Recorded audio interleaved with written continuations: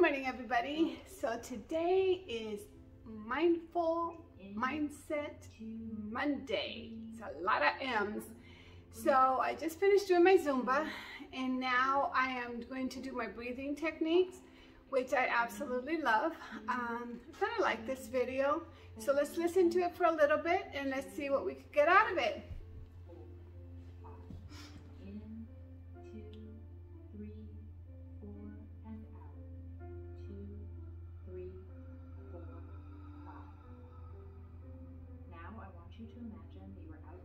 So sometimes, depending on how relaxed you are, you get to do more breath, even in the exhale.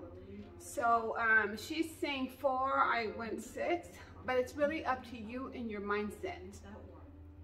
Okay. All of the muscles of your body. Begin by focusing on the warm, soothing sensation of the sun overhead as it shines down upon you.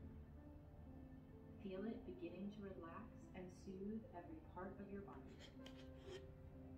Now I would like you to focus that warm, calming sensation on your right foot. Focus the warm, soothing light from the sun onto your right foot. Feel your entire right foot begin to feel heavy and relaxed. Begin to move that warmth and heaviness up through your right calf to your right knee. So that you know, I tend to do this for pain control.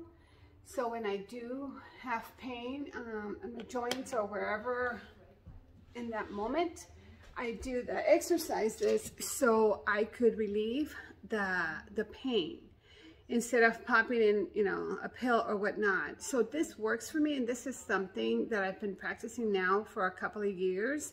So the way it works is you take a deep breath and you focus on where your pain is. And then as you exhale, you're exhaling the pain and the discomfort. So let's say, you know, she was saying your foot, but I don't have a problem with my feet, good thing. But it's more like my joints, like my knees and my elbows and my shoulders. So this is a great breathing technique. So you could use yourself in order to relieve pain. So this is my Mindful Monday mindset tip. So we're focusing on pain. Remember, wherever you have pain, you could breathe it out of it. You could breathe it out of your body. So any questions, any concerns, guys, give me a call or, you know, instant message me, ask me whatever questions you need. I've gotten pretty good at this because I too suffer from chronic pain, which is fibromyalgia, and I'm sure you guys know. I wrote about that in my book, Own Your Dreams. So see you guys next Monday. Thank you so much.